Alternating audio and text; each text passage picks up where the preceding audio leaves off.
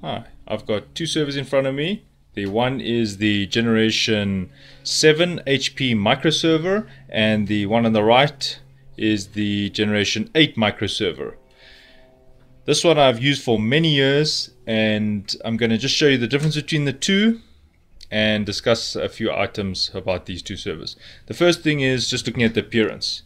The Generation 8 is got a plastic finish here.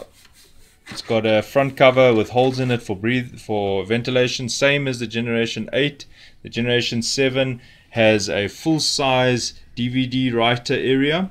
It is 4 USB 2s on the front. To get to the hard drives, you needed to have a key. You opened up the front door like this. These are screws for the hard drives. There was some additional. It did come with a Torx screwdriver, which I have lost, but it looked something like this. This is just a replacement one. Then the drives, it says initially it could take a maximum of 8 terabytes, although I have installed more than that with newer versions of software and BIOS updates. The drives fitted in as such. You could put 4 drives in here, not hot swappable. Then if you look closely, you'll see another USB there. Inside you can see the PCIe card. That was actually my graphics card. It was very challenging to slide this board out. It's very snug in this unit. Right, looking at the back,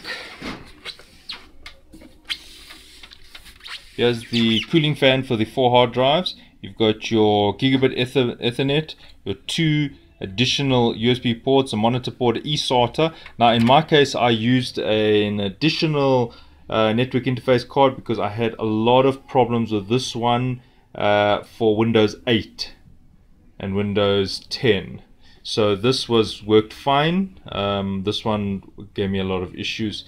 Then here's my graphics card. To get audio I use HDMI. There's the fan for the little power supply, which has proven very reliable. To open the unit, you unscrew this thumb knob here, and you'd have to have the door open, and you could slide this top like that.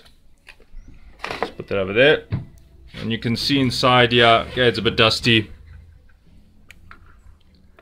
And you can see this is a SATA cable, and the SATA cable would plug in on there was a SATA port inside here. You can see it, the yellow going in there. Right, moving to or maybe I should just discuss the specs of this quickly. This one was also an entry level. These are both entry level options. You could get ones that were more higher specs. This one had an AMD Neo 54L processor. It was 2.2 gigahertz, but the thing I liked the most about this one, it was that AMD chip only used 15 watts. In terms of the RAM, you could there's 2 DIMM slots here. You could use 2. The weight of this was almost 7 kilograms. Now, moving to the Generation 8, this one is also an entry-level one. It comes with a Intel Celeron dual-core 2.3 gigahertz, 35 watts chip. And this is what it looks like here. It comes with that little Torx screwdriver. You just clip it like that.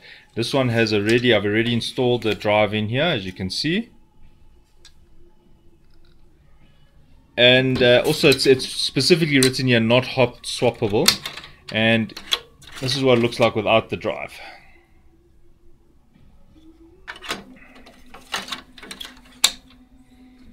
Okay, the construction is very nice. It's got almost like a matte black finish. And if we turn it around,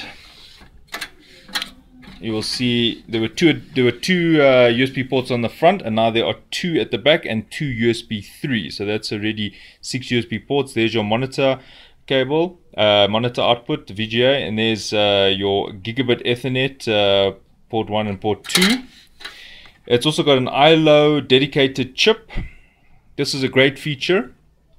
Allows you to remote control this server. Specifically, maybe you had a power outage and the UPS backup wasn't long enough and the whole server went down. You can actually restart the server through this Ilo chip, right, to port. To open the unit, you unscrew these thumb knobs, then you pull it back like that, and then you want to go straight up like that. Now looking inside, right, if you look closely, you can see a micro SD slot there, another USB port here. There's your PCIe card slot. There's the Ilo dedicated chip. Then you've got a SATA port. It's not an extra one. It is for the CD-ROM or the DVD-ROM, or DVD writer, which would be here. I did not opt to go for the slimline DVD writer, for the reason that it was quite expensive versus the actual price of this whole server. The whole server cost me 3,400 Rand, including the RAM, so that's, call it $300, brand new. And then there's the power supply. You can see the specs of the power supply there. Right, then looking at the other side, you can see the RAM. It came installed with 4 gigs of RAM, and if you are using Windows Server, you should use ECC registered RAM. And these cables here they feed into the back, the power cable for the hard drives and the data cable, and they run through there. They're actually not to be, there's nothing to do with them. They're just wired that way. The power cable, this is the power cable probably for the slimline DVD writer, and you would probably have to supply your own SATA port. I mean your SATA cable. Alright, so I'm going to install Windows 10 on this. I'm actually going to just use it as a NAS. I'm also going to install Linux. I'm going to try and see how it runs and compare it to this unit. One of my criticisms of this unit is it took very long to boot for some reason, and Windows 8 ran very nicely on it, and I'm now going to install Linux on it and run it just as a NAS, 4-port NAS.